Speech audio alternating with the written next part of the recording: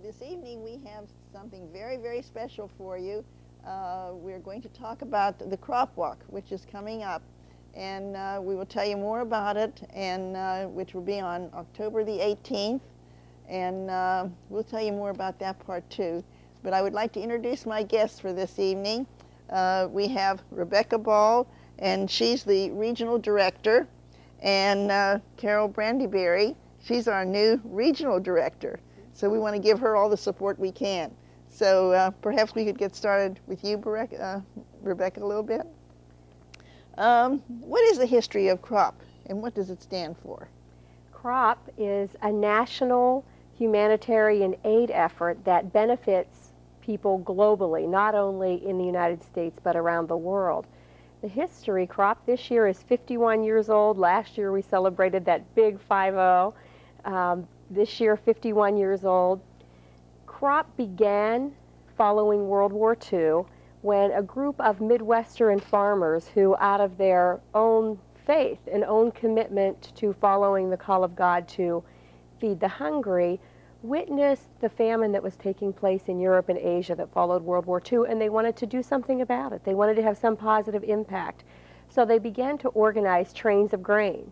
And the trains would stop in one farming community, and the farmers in that community would fill several of the cars with grain from their fields and then send the trains on down to the next farming community where they'd be filled with grain. More cars would be filled with grain, and eventually that grain was shipped to Asia and Europe and really helped mitigate some of the effects of the severe famine that was being experienced there. Well, this happened in the United States then? Right. Midwestern farmers really wanted to, out of their faith, really wanted to respond to the needs of the world.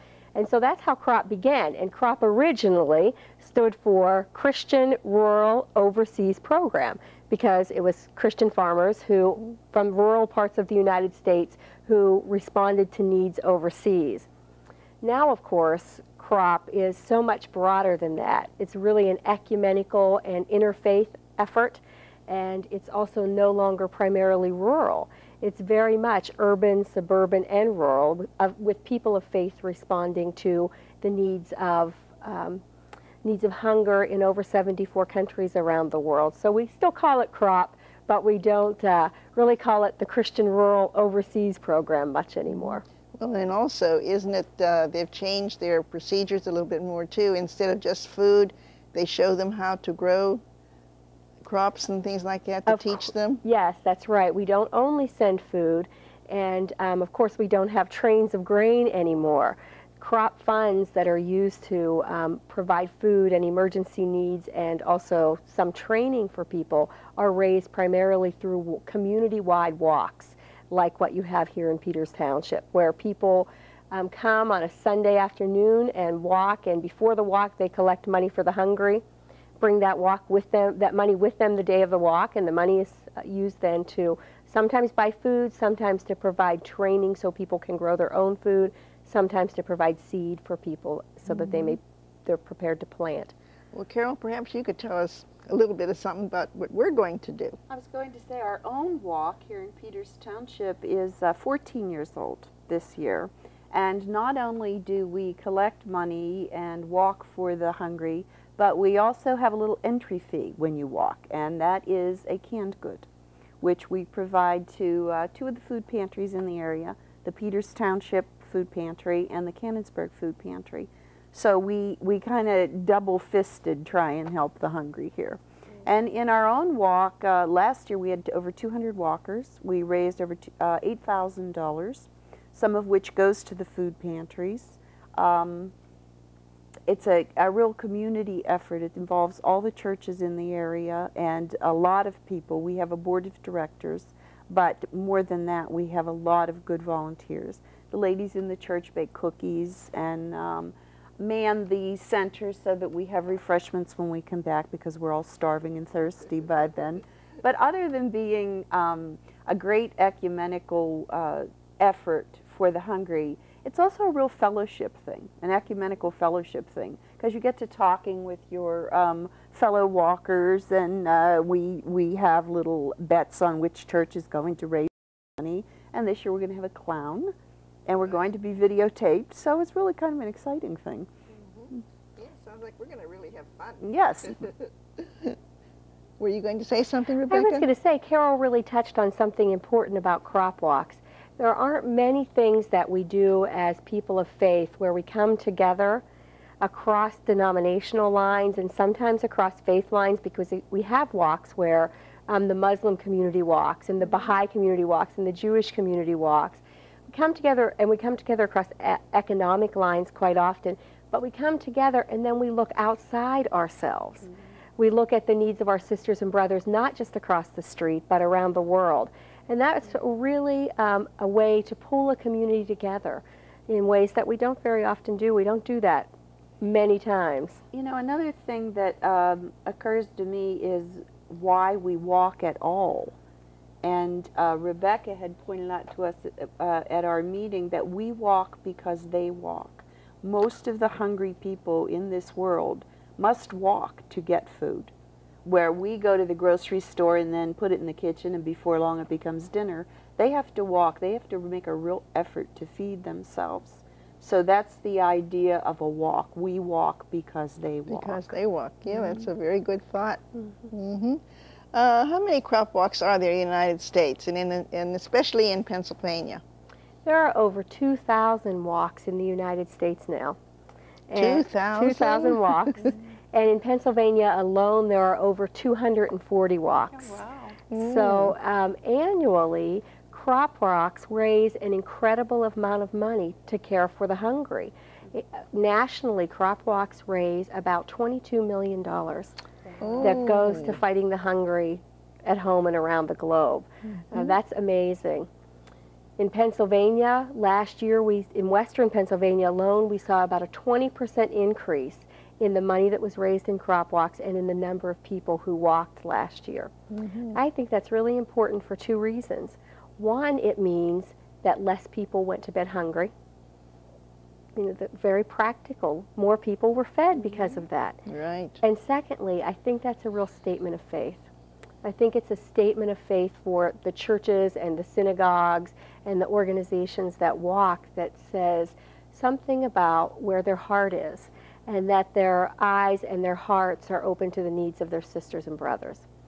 So I'm really excited about that for Crop Walk, and excited this area had a really wonderful, Carol can talk about that, a wonderful increase in participation last year. We did. We had quite a few people. It's an easy way for you to help.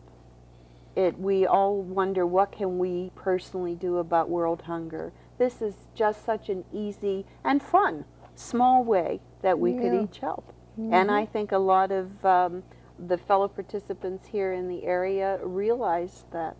Well, and I we grow think, too, that they come to meet one another, and they come to greet each other, and from different parts of, well, right around the community here, that say, oh, I saw you last year. It says, hey, we're back again. We also have a great team of regulars, we call them, principally Bob Latimer, who is our arrangements chairperson. He gets everything ready for the past decade approximately, and we owe him a great deal of thanks. He's always there for us. He's guiding us along, making sure everybody's doing what they're supposed to do. Well, there's a lot more behind the scenes to be done before the walk itself than just the walk. We have a wonderful treasurer who's very capable, and she's doing a lot of advertising for us. Her name is Mary Jean Neighbors. And you, of course, trying to get us on this program and all that you do to contribute. Well, I enjoy doing it. Yeah, I think we all do. We all do. We all do, and that's what makes it so nice and so very important that people, just like ordinary people, I mean, we all participate and we try to do our best to help somebody. That's right. And that's, okay, now, where does the money donated through Crop Walk go? Or did we touch on that or not? I don't think we did, a little bit, but I did say that some of it stays here locally in the Peters Township and the Cannonsburg food pantries.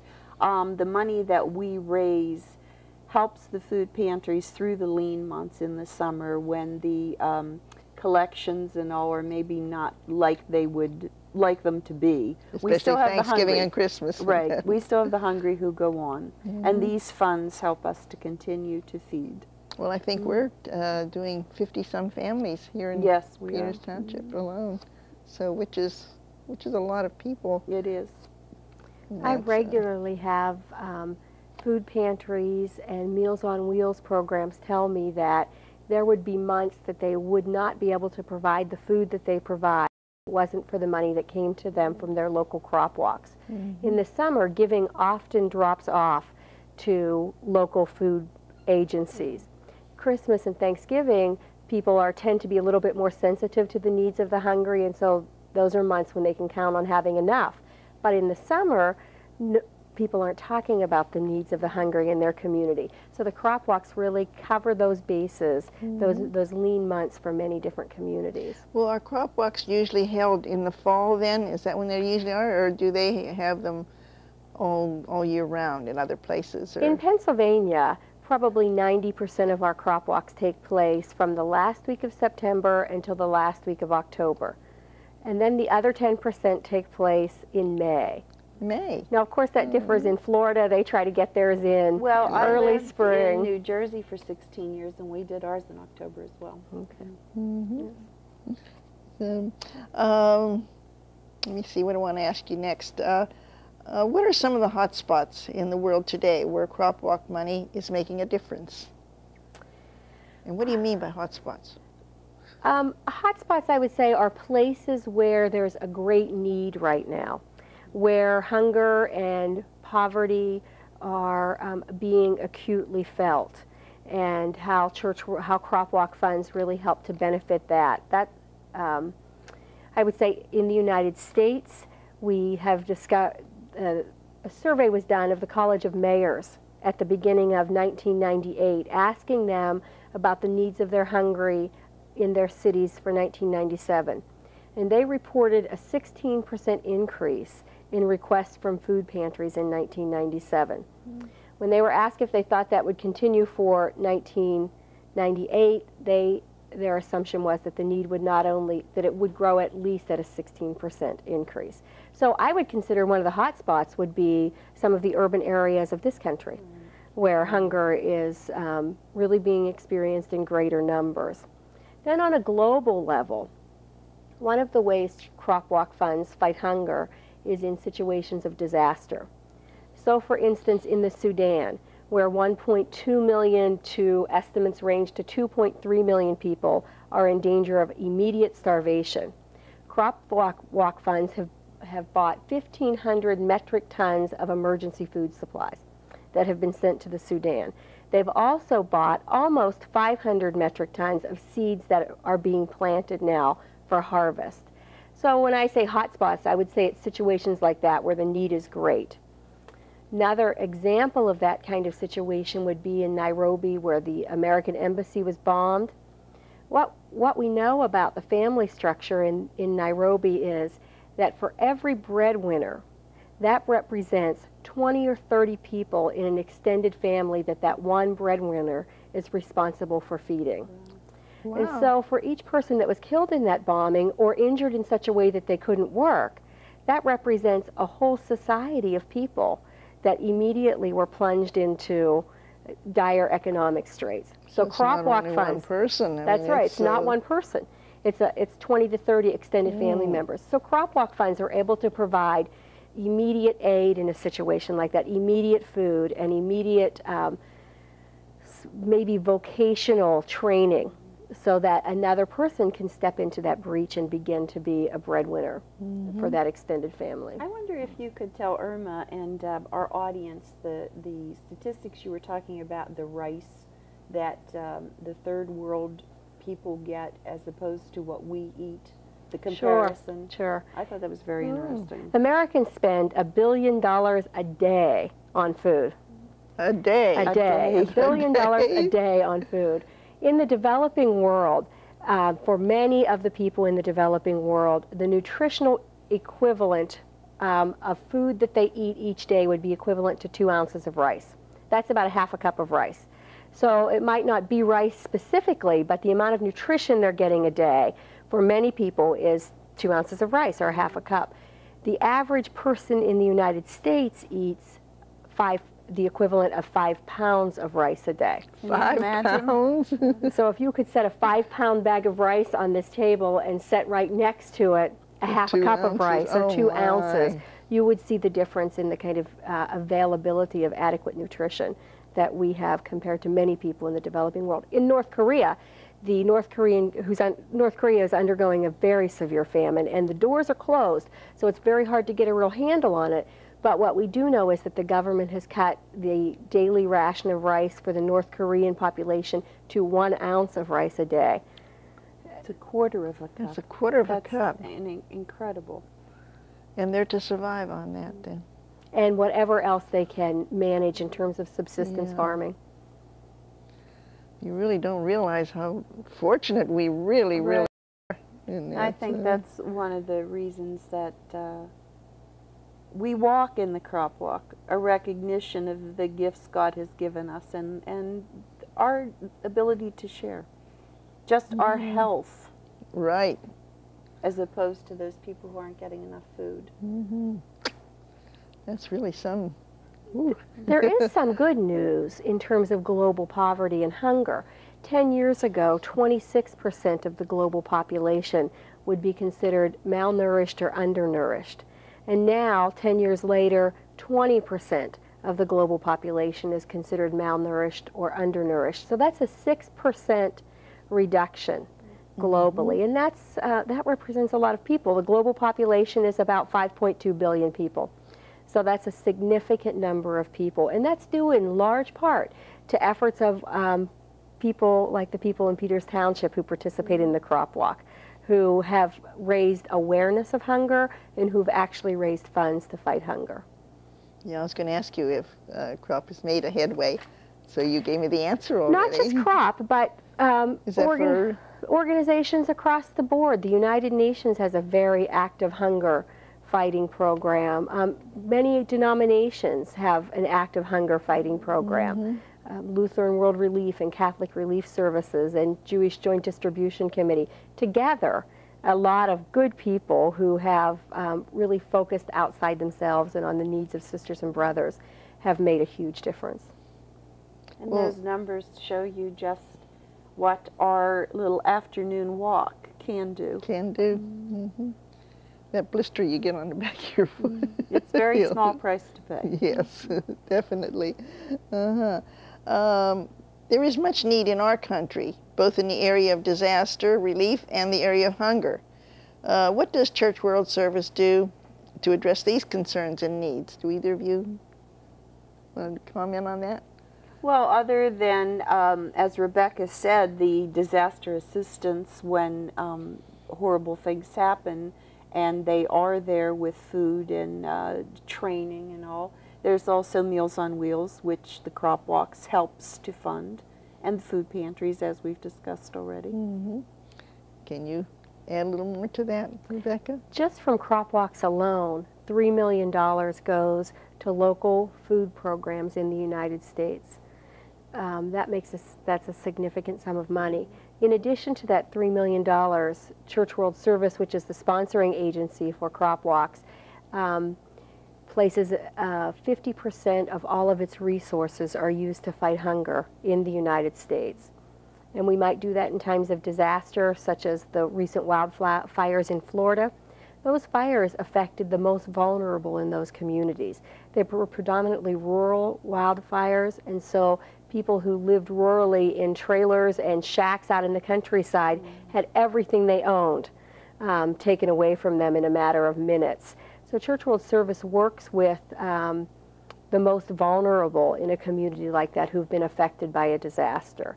So we would give them emergency food and begin to help them get themselves back on their feet. We also do some long-term economic development work in the United States.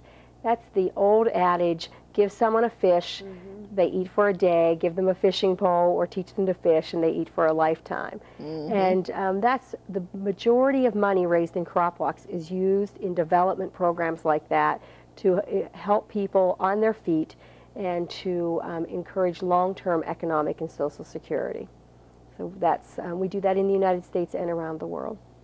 It's wonderful to hear that, you know, we do take care of our own here too, because there is a need, and more than we want to admit. Like you said, right in our own community. Right. Okay, now here's the big one. How can I participate? Well, first get on your walking shoes.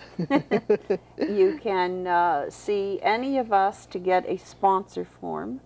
Then you go out and ask your friends and relatives to sponsor you up to $1 amount for your walk. And the walk is on Sunday, the October 18th at Arrowhead Trail in Peters Township. You bring a canned good, and we'll go off a walk. It's a 5-mile walk, and we start at 1:15. It generally takes between an hour and a half and 2 hours. And don't forget those cookies at the end. Yeah.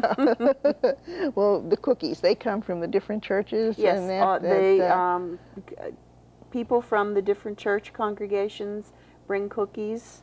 And as I said, we have people who volunteer and sit there and make sure the cookies are ready for us when we come back. And there's water and juice and fruit. Yeah, I know one year I was helping with the cookies. There were so many, but they didn't go to waste. Gave them to the food banks. That's right. And that, so nothing goes to waste. That's right. So, and here's hoping that everybody is on the weather committee, so that we have a great day. And like you said, we're going to have Benny the Clown, and he's going to spur us on, and to be something new this year. We've never had a clown before. That's right. We'll have a clown leading us. Yeah. So, is there anything else you would like to say, or Carol? Do you know how much we brought in last year? I know it was over $8,000. I don't, unfortunately, have the exact amount right with me. So that's pretty good for a small township, really. Well, if your company has a matching funds program, that's a real nice thing. A lot of companies will match whatever you personally can raise, and we did have some people do that. Yeah. So, Rebecca, do you have anything else you would like to add? I just am really grateful for this community, for 14 years of faithful walking and the kind of difference that you've been able to make in the lives of people right here, your neighbors, and also people in over 74 countries, and I thank you for that. If anybody wants to walk in the crop walk and is not exactly sure how to get more information, if you call 1-888-CWS-CROP, we'll get you all the information you need to participate in the Peters Township Crop Walk. Would you mind repeating that phone number again? 1-888-CWS-CROP. Okay, we'll put that on the screen so that they can see that. Right. And so that we can, everybody can see it. They won't have any excuse of not saying they didn't know about it. So, well, I'd like to thank my guests this evening, Rebecca Ball and Carol Brandyberry. And, well, all I can say is I hope we see you all at the Crop Walk on October the 18th at 1:15. We forgot to mention it was at Center Presbyterian Church. That's where we're going. So that's where we're meeting. And so see you all there. This is Erma Grego from Senior Perspective.